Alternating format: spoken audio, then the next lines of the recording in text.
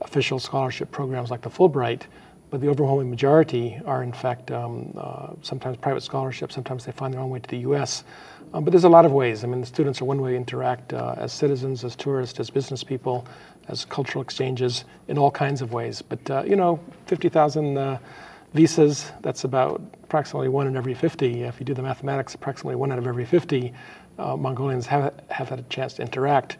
And I think oftentimes those interactions you know, lead to positive things. As you yourself, you studied in the United States, I think increasingly Mongolians are having opportunities like that. Yes, we are very fortunate to have a internationally qualified education from the U.S. institutions, and many young children study now in the schools with their parents, and these 50,000 people are potentially people who have seen the country, who have brought the value, I think, of social living and the way how the modern world lives. But still there are people who is not coming on necessarily on time. And they're staying there, and they are part of also people who are staying from other countries, staying in the country. In that sense, there was a certain thing recently in Arizona. There was a law that in the U.S. By law, police, by any reason, if you stop there, if they stop by any reason, they have no authority to have checked whether your visa expired or not. But in Arizona, they changed the law. Now they do. What do you think about that? Well, you know, we're a country of immigration. We've had people come from all over the world. I think the fact of the matter is that, you know, any community, when the numbers become really large, there become issues and it has to be worked out. I think in our system, of course, it's a system of laws that's worked out in that fashion. There's been challenges to that law as well. I, to be honest, don't know how it will come out in the end, but certainly will respect the legal system. I think the fact of the matter is that in terms of legal immigration, though, we are absolutely a country of migration, that, you know, you go through any family tree and people in our country come from all over the world. In terms of numbers, you know, Mongolia is a relatively small country, and to be honest, the Mongolian migrants don't stand out in the way that maybe some other countries do. But the fact is, literally every country in the world is represented in our country. Some come for a short time for education, for training, for other kinds of purposes, but some indeed do become citizens and contribute to our country. What is this green card lottery or something that's people have not fully clear picture, but it's happening? That's an interesting program, and basically the congressional intent, and this was established by Congress, is that countries that are relatively underrepresented, I forget the exact number, but certain, maybe 20,000, I'm not sure, but where there's a limited number of migrants every year, there's an additional way that people can be encouraged to come. And perhaps this is a good reflection of us as a nation of immigrants, but basically Mongolia is numbered among that, along with a number of other countries, and it truly is a lottery. You express your interest, and it's almost by chance that someone is selected. Since you brought it up, I might mention that one of my last nights in Washington before coming out here last November, I met with a single Mongolian mother and her son who had won the visa lottery and had made what is a difficult decision, to be honest, but a momentous one, which was to move with her and her son to Arlington, Virginia. And she also told me that his son was doing wrestling at his local school. Now, I don't know, but I'd like to think that one of these years there may be a wrestler in our national team that actually, if you push the family tree, perhaps the parents or grandparents came from a place like Mongolia. But this was an example. Again, that visa lottery is open to Mongolia. It's advertised every year. And I don't know the numbers specifically from Mongolia, but a few Mongolians every year, that is their avenue in which they might be able to immigrate to the U.S. And plus, this is a choice, whether if they are lucky to get it or it to go is. or not. It is. It's a choice. I will say that this particular single mother I'm talking about, I had tremendous admiration for her because it's a tough decision to leave your family. I think in some ways, you know, she was thinking her son would get opportunities in terms of education, and she did it. And it involves a lot of hard work and sacrifice. But as far as I could tell, was a successful transition that they were making. Let's talk a bit about economic relations of two countries.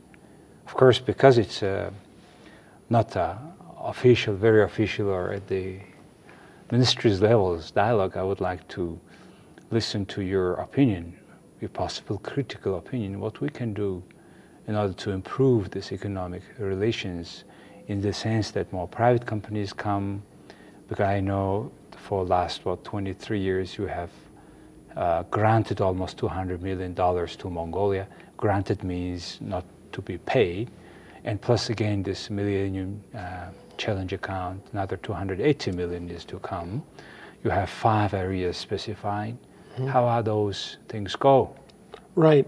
I mean, maybe a couple things. I mean, I think on the aid front, we've highlighted the 2 bigger aid efforts we've had. Certainly, the USAID over a 20-year period, and MCA over a more concentrated 5-year period. We've had some assistance through our U.S. Department of Agriculture as well. But I think the important thing is that eventually relationships have to move beyond development ones to those commercial ones that you talked about, which does require private sector, certainly a vibrant Mongolian private sector, but also high quality international companies as well. And that's where you do get into the discussion over what the business environment is like, what the investment environment is like.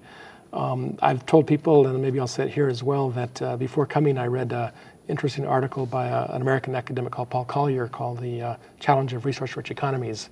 And I think that that's the challenge that Mongolia faces. Some of the things he highlighted were certainly the importance of good governance, and beyond that, checks and balances, transparency, issues about corruption. Those are all things that lessons learned from around the world for countries that have had relatively small populations but large mineral resources.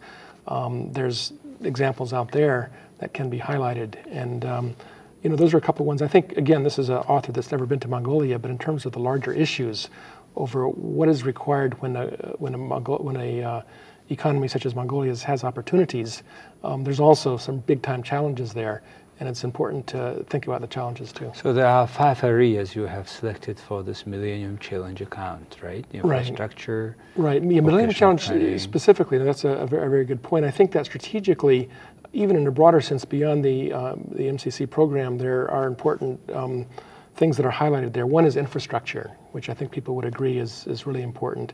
A second area of interest is health. A third area of interest is technical training.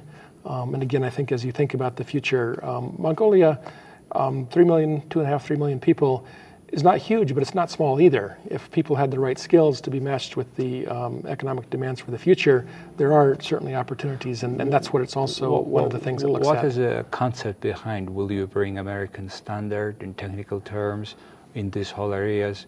Or what is it? I mean, or management, or it's different things. I mean, I would say that the USAID program, with the 20-year program, is perhaps more about long-term development, capacity building.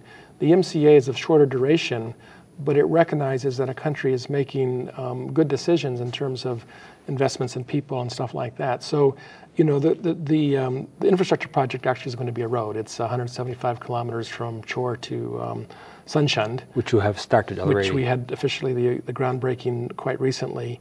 And I would say it's even historic because, as I understand it, it's the last unpaved road between Europe and China, if you will. Exactly. So it'll be. It is of strategic importance for us. Well, I think commercially and just for the country to have that north-south route, I think is important.